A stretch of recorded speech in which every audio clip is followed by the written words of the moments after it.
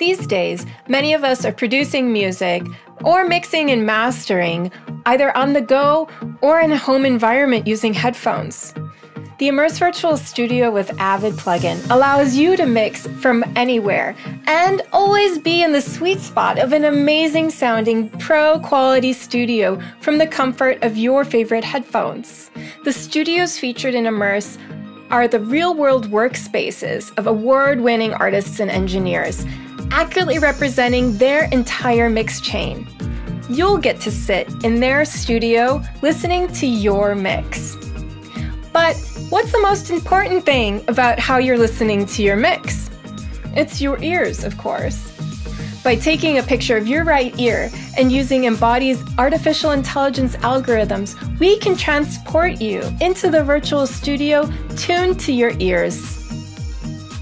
Today we'll take an in-depth look at the features in Immerse, and I'll walk you through how to set up your profile in your ProTools session.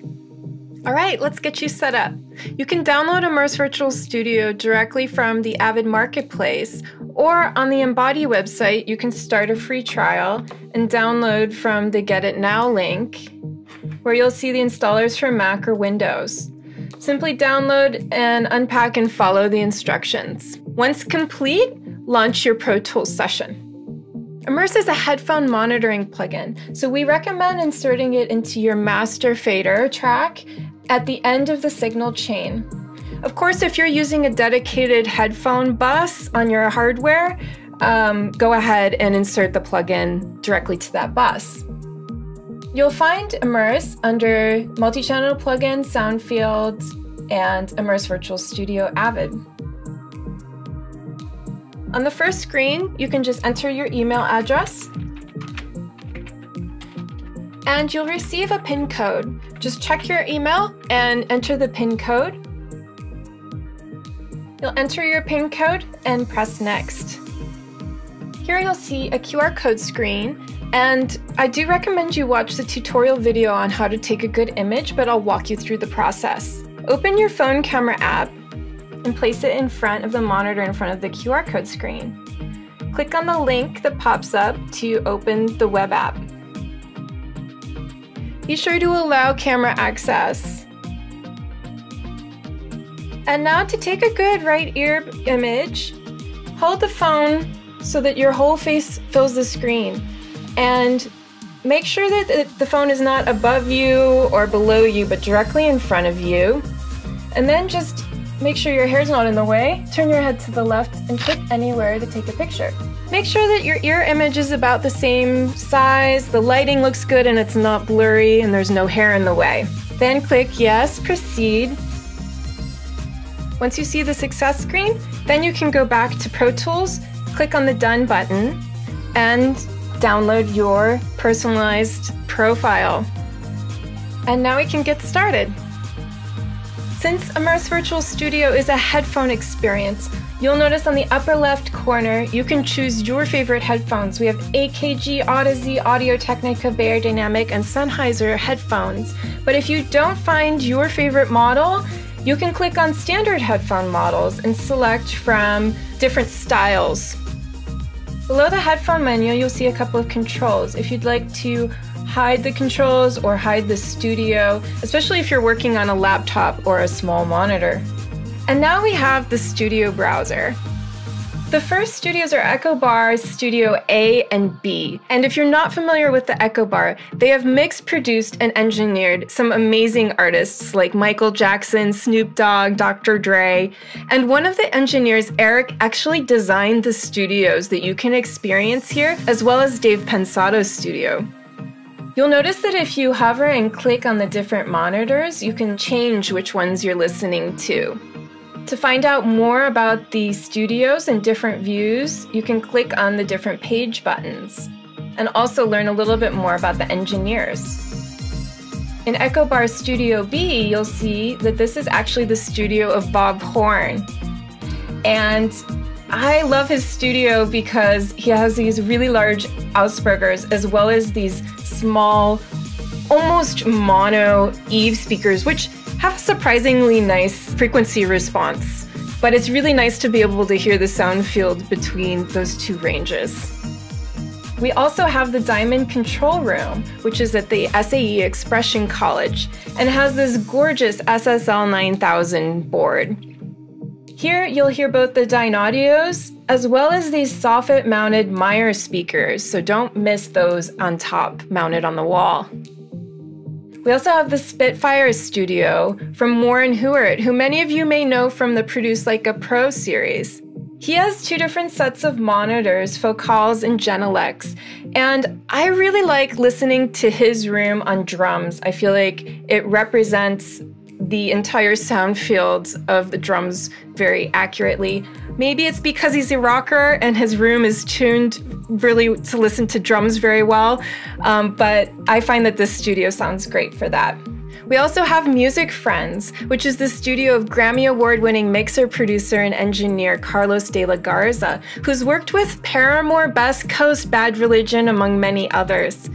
He has two different sets of speakers, the PMCs and the Unities, and he also has this very beautiful Wunder audio console. You'll notice that some of the rooms are tuned to different reference levels, so your mix may sound quieter or louder depending on which studio you're listening to. This is part of the design. For example, Echo Bar Studio B has a slightly lower overall SPL level than, for example, Warren Huart's Spitfire Studio. Let's talk a little bit more about the controls. We already looked at the speaker selection, which can happen up here or down here. And then there's the ambience slider. You'll notice that the ambience slider, which brings in the amount of room that you're hearing, the balance of it sounds a little bit different for every studio. Again, if you're listening to the Echo Bar Studios, there's a lot of treatment. They're a fairly dead room. If you're listening with a more live room, like Music Friends Studio, you'll hear a wider range. When the ambience, for example, is at 100, you'll hear more of that liveness.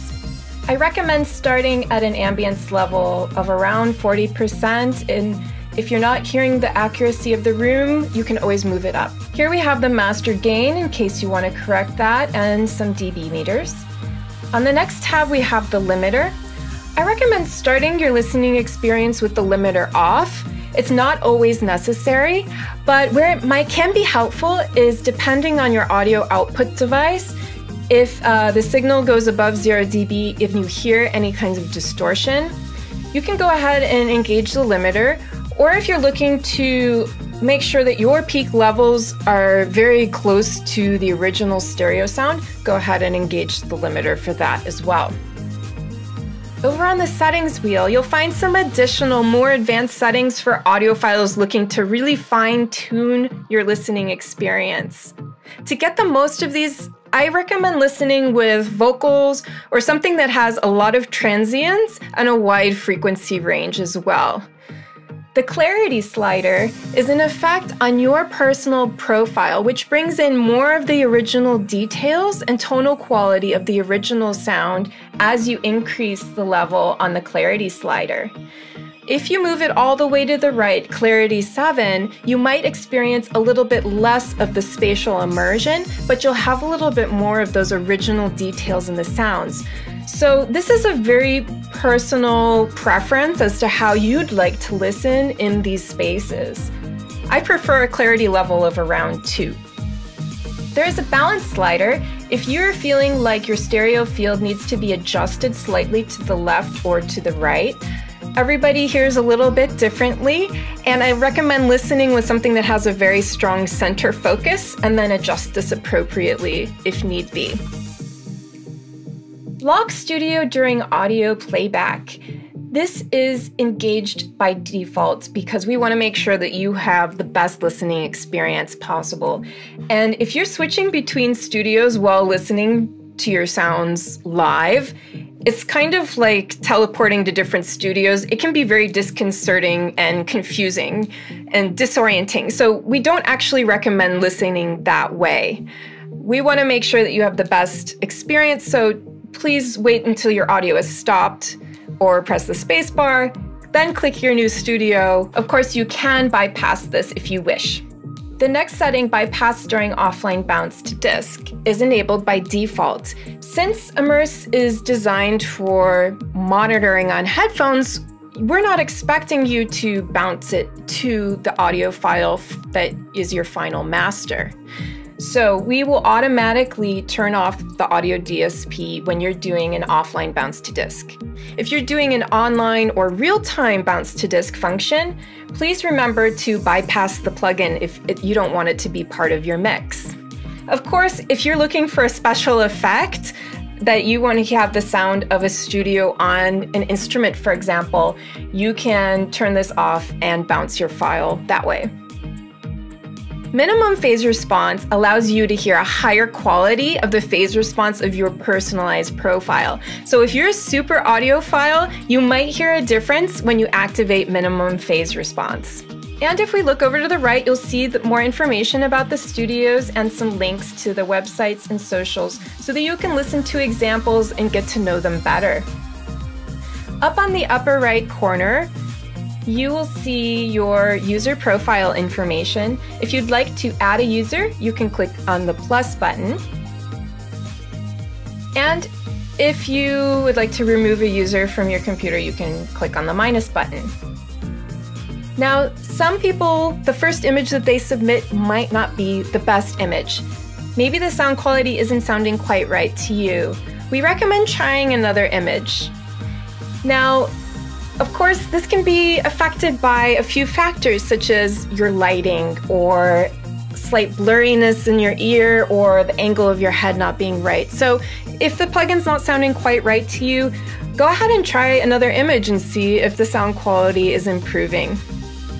And if you're loving the way that Immerse Virtual Studio is sounding, you can go ahead and click to activate. You can click on the Buy Now button, and that'll take you to the Avid marketplace where you can purchase your activation code. If you have your activation code, you'll find that in the email after your purchase, and you can enter it right here and activate. I hope you've enjoyed this video and get a chance to try out Immerse Virtual Studio for yourself. You can start a free trial by downloading from the Embody website or purchase your license on the Avid marketplace. Happy mixing!